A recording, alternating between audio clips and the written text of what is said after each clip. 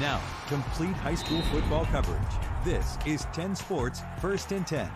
Sponsored by Magic City Ford, Freedom First Credit Union, and Schul's Home.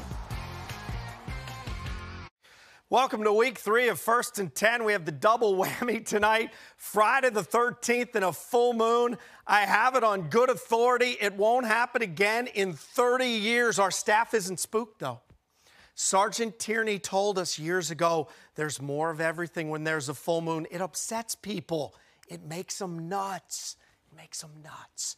Jeff Williamson has gone a little nuts. He's AWOL tonight, but the A-team, Elena and Ashley, stepped in to make sure the web juggernaut continues. WSLS.com, First and 10, which brings us to our game of the week. Two teams who rushed out to 2-0 records, both in impressive fashion. William Fleming coming off the mat. Magna Vista, who's retooling. One turned out to be ready for prime time tonight. Our own Eric Johnson was in Magna Vista, where we got reminded Magna Vista is just a couple years removed from being the premier team in Class 3 in the state, and Coach Vivero knows the way back. Eric? That's exactly right, Appy. We know the last time that Magna Vista started the season 2-0, we know that led to a state championship in 2014. And really, they've been trying to get back to blue funk football. That is aggressive defensive play and one that flies all over the field. They did just that tonight while also taking advantage of some opportunities against William Fleming. Let's get out to the game. Student section pumped for this one. Had a great time with them on Facebook Live earlier. First quarter action. Check out the first play from scrimmage. It's the Warriors. Liberty commit Lewis Taylor rumbling 47 yards to the house for the score. Later, it's quarterback Dryas Hairston connecting with his main man, Ty Grant, and he certainly grants you a 29-yard touchdown score, 21-0 Magna Vista. Back to the ground is Jaquez Martin hugging the sideline like it's family, squeezing through for the 25-yard touchdown score. Fleming eventually got on the board with this catch and run. Daquan Nichols hits Saquon Bannister, who does the rest. 88-yard march for the touchdown, but Magna Vista too much to handle tonight. Hairston on the QB keeper plunges it in, and the defense for Magna Vista forced 3 turnovers in the 55-14 victory.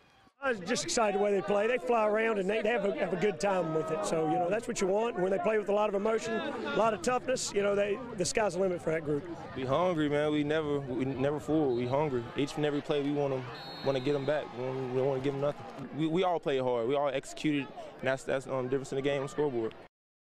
As I mentioned, it's a 3-0 start for Magna Vista. We know what happened last time that they did this, state titles in 2014 and 2015. I'm no fortune teller, but we'll see how this season rolls out for them. As for Fleming, they'll look to regroup as they have to play Patrick Henry next week. Appy?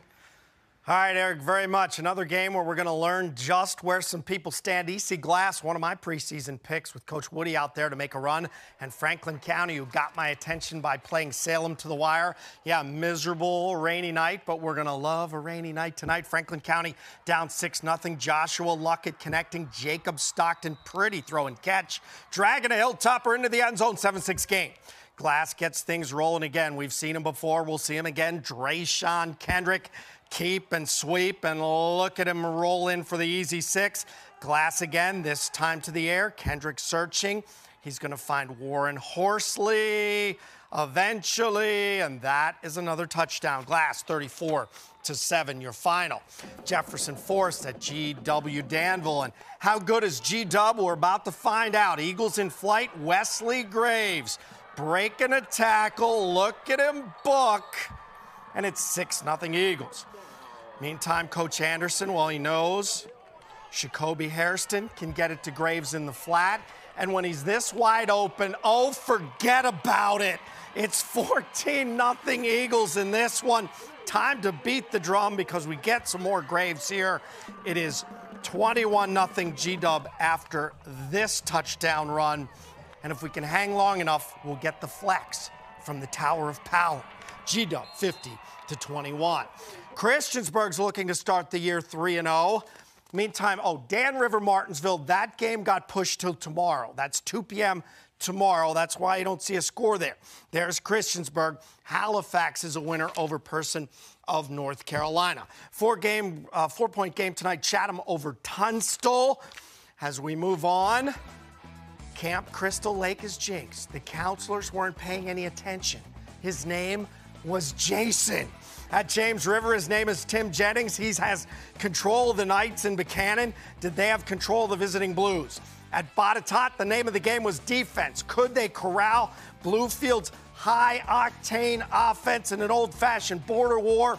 And in Charlottesville, could the Patriots unleash their firepower on the Patriots of Albemarle? Plus this. We are the high school cheerleaders, and you're watching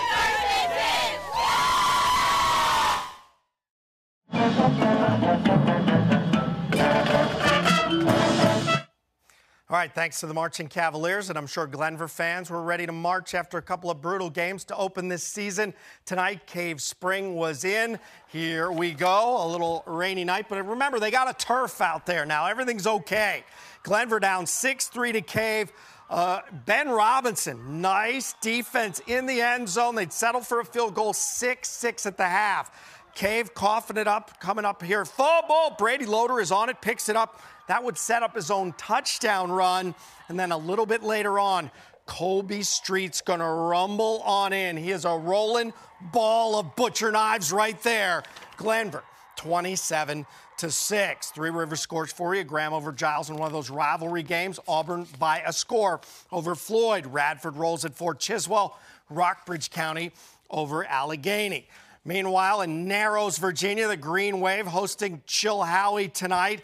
Quarterback Chase Blaker on the keeper, taking it down to the red zone. A few plays later, it's Blaker, little pitch right here. We got the option going. Green Wave would punch it in. They win 20-14 is your final. Scores for you. Buffalo Gap all over Bath County, 71-20 tonight is your final, and Stuarts Draft over Covington. All right, time for the breakdown. It's a couple of teams, frankly, looking to get their footing and cement some program identity, if you will. I know what Perry McClure was, Brooke. I remember their big halfback-oriented offense. I remember James River just a year or two ago running that crazy spread. But honestly, that's my memory. That's not necessarily reality right now. Well, when you have pretty much a scoreless game, you kind of throw everything out that, right, you know, that is your identity. Okay, let's get rid of that. Completely out the window. And honestly, James River assistant coach Jesse Witt said tonight that as long as he's been in this rivalry game, that it's never not been sloppy. And that's kind of what it was tonight. But every rivalry game has a lot at stake. Tonight it was Knights head coach Tim Jennings trying to get his first win at home, and Perry McClure trying to score their very first points of the season. Fighting Blues starting out with possession. They held on to it for the first 6 minutes of the game, but couldn't really make anything work. Later, James River Adam Bridges connects with Kevin Timer.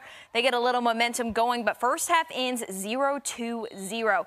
Closest scoring opportunity for the Knights comes in the third in the red zone, but Blues Trey Oren comes up big.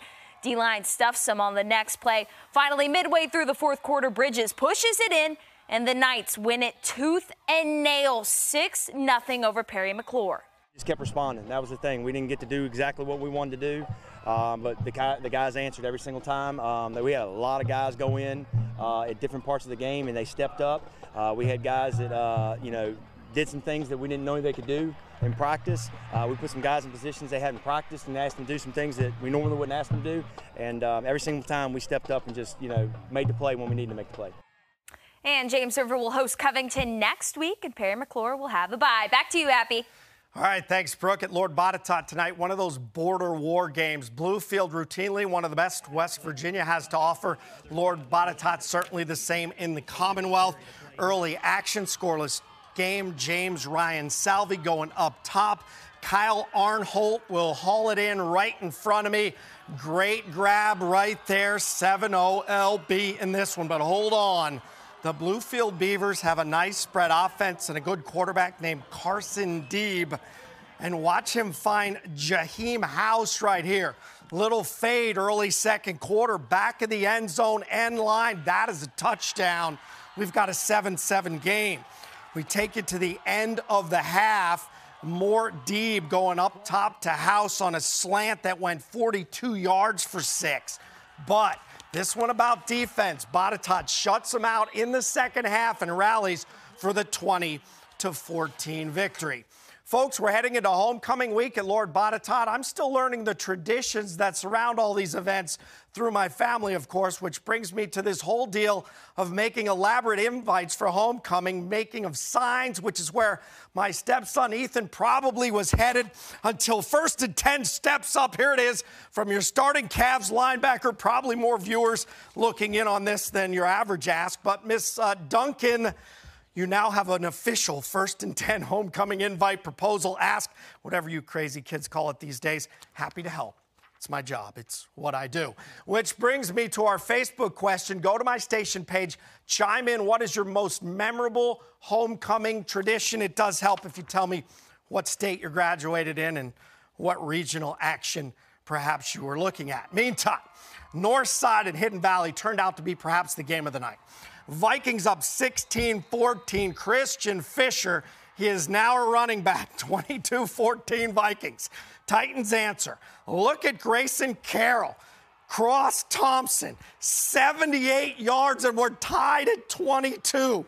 40 seconds left. Vikings go for the field goal. It's up in the rain. It's good. 25-22, but we're not done.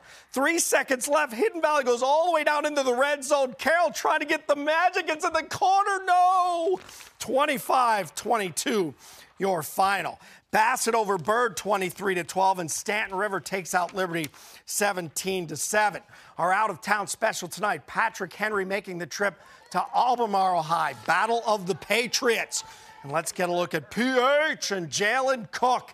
He is a talent, and he is coming to a boil. 7-0 PH in this one. They go on to a 26-0 victory. Amherst at Blacksburg tonight. Early action, Blacksburg High, and the Bruins got fierce fast. Luke Goforth, Kareem Muhammad on the screen. First drive of the game, he's in for the touchdown. Blacksburg added another touchdown on the next drive. Lancers trying to fight back. D'Angelo Brown broke off a smooth run right here. They punched it in a few plays later, but not nearly enough. Blacksburg 38-18 is your final. Pulaski 49, Abington nothing is another score out of the River Ridge. If you listen to the old timers in town, they'll tell you he's still out there. And you know what else is still out there? A win streak of monumental proportions. That and more from Roto Catholic when we come back.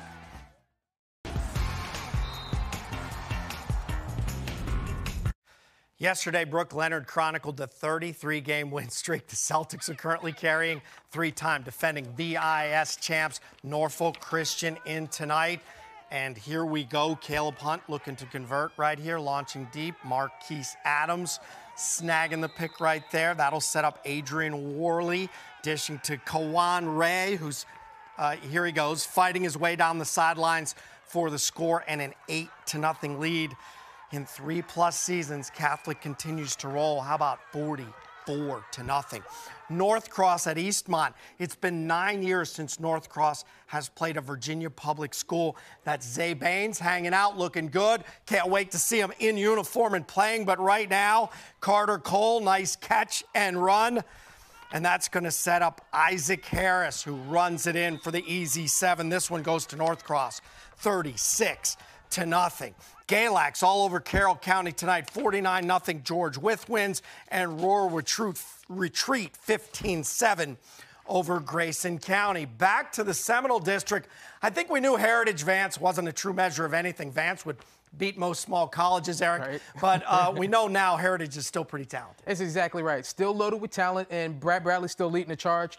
They're still in good hands. Out to the game we go for this one. Heritage striking first. Cameron Burns hooks up with Kyron Thomas. 15-yard touchdown score for the 7-0 lead. Appomattox on the ground and pound. It's a fumble by Christian Ferguson. Heritage gets the ball back, and it leads to Christian Rivera plunging it in for the 5-yard touchdown score. 14-0 lead. KJ Vaughn got in on the action with a nice touchdown up the gut. Heritage goes on to the 52-14 victory. How about Rustburg hosting Alta Vista? Second half action. Rustburg up 27-0 when they get a 55-yard touchdown run from Mr. R.J. Anthony. Catch me outside if you can. 34-0 Rustburg leading. Alta Vista's Jalen Jones is going to be picked off by Eli Morgan here on the play. Sweet pick that set up a 25-yard touchdown pass for Jalen Jones. Coming to you right there, 41-0 at that point. Rustburg goes on to the 55-0 victory tonight. Scores tonight, LCA all over Stanton, 41-6. All right, we've got some more scores for you as we wrap things up tonight. You say Flavanna, I say Flavanna, you say Flavanna. 24-6 over Nelson County. William Campbell, 45-0 over Stonewall Jackson tonight. All right, I feel like 'twas a fine show indeed. Week 4 is now in the distance. We'll bring it to you as always. And as always, we'll see you next week.